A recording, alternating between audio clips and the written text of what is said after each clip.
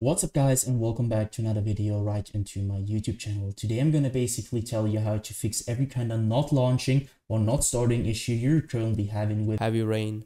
This will be a step-by-step tutorial, and in the end you will perfectly know what to do in order to fix every kind of issue related to that, or especially this issue.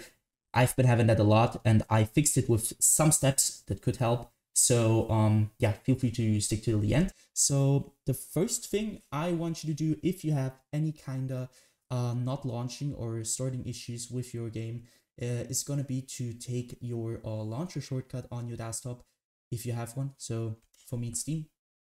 I'm going to take Steam. I'm going to drag it right into the middle of your monitor.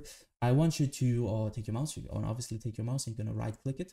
So once you've right clicked it, I want you to go down to the very bottom where it says properties. But before you're going to do that, you can try to click on to run it as an administrator. This will start your launcher over the administrator mode. And I want you to basically try if you're launching your game through the launcher in administrator mode, if it works. So other thing, go back to the properties tab, click onto that. This tab will pop up. I want you to click onto compatibility. So click on that one. As you can see, I have a lot of settings and I want you to basically copy my settings. So you're gonna enable run this program compatibility mode forward, select Windows 8, disable reduce color mode, disable run this run in 640 by 480, disable full screen optimizations, enable run this program as an administrator, and disable register this program for restart. Afterwards, I want you to click apply and OK. So I already did that, so I can do that. I want you afterwards to restart your PC, and then you will see this little administrator symbol right onto your launcher shortcut. And what it will do is, like, you will start every time you're starting your launcher, will start in administrator mode. And this will help you a lot with every kind of issue you're currently having, especially if not launching issues. And you will start your game over the launcher, and this will probably fix it. If it doesn't, you're going to take your in-game shortcut on your desktop if you have one and do the same thing to it. So right click, run as an administrator, or properties, compatibility, copy the settings, do the same thing again. So the next thing I want you to do is going to be to navigate to the bottom of your screen where you can see your taskbar. Perhaps you have it here, I don't know. I have it at the bottom, so you're going to right click it. And you can see there's task manager. I want you to click on that. Wait a little bit until it opens up. And now what I want you to do for the first thing is going to be to navigate to the top left corner of your screen where you're going to click onto details. Once in the details, you're going to search for your game or your launcher, especially the launcher. I haven't running it right now, but it doesn't really matter. So you're going to do the same thing, which I'm doing to Creative Cloud. So you're going to right click it. And once you right click it, you're going to go to set priority and hover over it. And now you need to click on above normal or high, and you need to check for yourself which one is working better for you. Doesn't really, it just depends on which PC you're on. So try above normal, try high, and try to start your game afterwards. And if it works, perfect. Next thing you can do is going to be to click into startup. What I want you to do at startup is really simple. So again, top left corner, click into startup.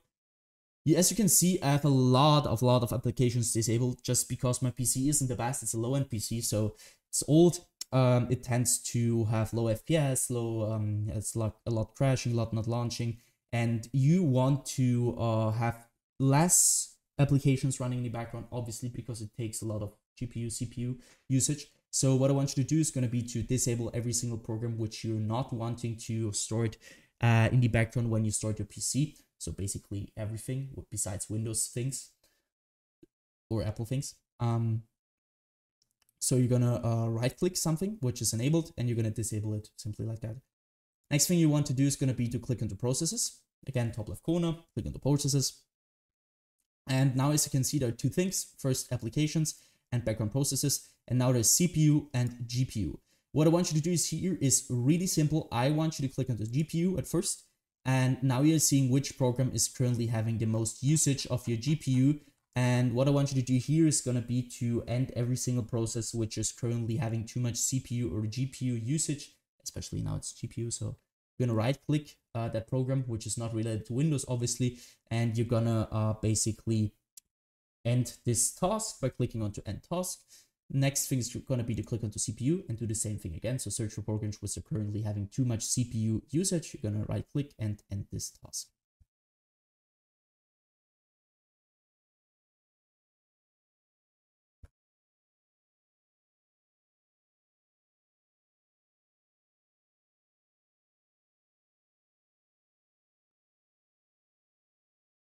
So once you're finished here, I want you to basically end the task manager again. Afterwards, you're going to navigate to the bottom left corner of your screen where you're going to click onto your Windows symbol or click your Windows key on your keyboard. You're going to open up your settings. Afterwards, I want you to basically go to gaming. Once you're at gaming, I want you to turn off the Xbox game bar. Obviously, because you don't want anything to run in the background, especially the Xbox game bar. On low-end PCs will cause a lot of troubles with not launching, not storing, and general troubles. So just keep in mind to turn this off. And obviously, Xbox game bar using this button on a controller. If you're using a controller, it doesn't really matter, but just turn it off. So afterwards, click into captures on the left side. This will take a bit. So I want you to go to background recording. Once you're at background recording, I want you to go to record the background while I'm playing a game and obviously turn this off. If you want to record your game, it's no problem with it. Just use the right software for that. I'm using OBS for everything, not Windows. Who the wants to record with Windows? So nobody. Don't use that. Just turn this off because nobody wants to record in the background. So it will take a lot of performance and will cause your game to not launch. And afterwards, also obviously not recording audio, go to game mode. And now it depends on which PC you're using and you need to check it for yourself. So some PCs, it works better with ARM and some PCs which, it works better with ARM. So I want you to check it for yourself. Once you're finished with that, go back once. I want you to click onto Update Security. Here, it will sound a little bit basic, but trust me guys, it will help you a ton with everything. I want you to simply update every single driver on your PC which is not updated. You're not having the latest version of it. Because, I mean, it's obvious that if you're updating your drivers, it will keep your performance at the best, especially in low-end PCs. If you have trouble with not launching, it's probably because you have a low-end PC or something is not working in the background. So just keep in mind that you want to keep your Windows updated and every single driver. So for me, as you can see, I need to restart. I need to do an update. I will do that after the video. So just do that. Same thing, so you can minimize and do this for your graphics card. For me, it's NVIDIA. So go to NVIDIA GeForce or your graphics card application and download the latest version of your driver because some games acquire the latest version of your drivers and this will be the reason why you're not launching. So just keep in mind that you want to have always the latest version of every single driver you're currently having on your PC related to gaming or to functional things in general. Go back once, hit System. Now you can see you're gonna be at display. What I want you to do is display. If you have two monitors like me, one there and one there, I want you to identify which your main monitor is, which one you're playing a game on. For me, it's one. If you don't have one, it's obviously you have one monitor. Go to Scale and Layout, where I want you to change the size of text apps and other items to 100% as recommended. And the display resolution should be the same as in-game, especially if you have like in-game something like stretched or, I don't know, 1720 by 1070. You need to keep that updated with your monitor's resolution, or your in-game resolution should be the same as your monitors. Because, I mean, it's obvious that something which won't work if you have this on.